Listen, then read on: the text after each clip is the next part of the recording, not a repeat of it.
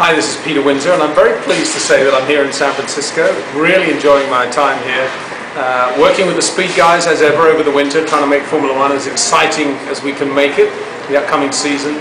I'm also here for another reason, and that's because you may have heard we're working on a new little project called USF1, and hopefully we will have an American F1 team with American drivers on the grid in 2010. So that's taking a little bit of my spare time over the winter. In the meantime, I just want to wish everybody at the San Francisco Formula One group a great 2009. I think it's going to be a brilliant season. The new regulations sort of close things up a lot.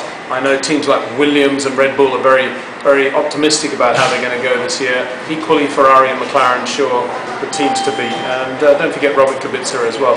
And guess what, guys? I got a great T-shirt. I hope you got one as well. I'm really proud of this. I'm going to wear it everywhere. Have a great year.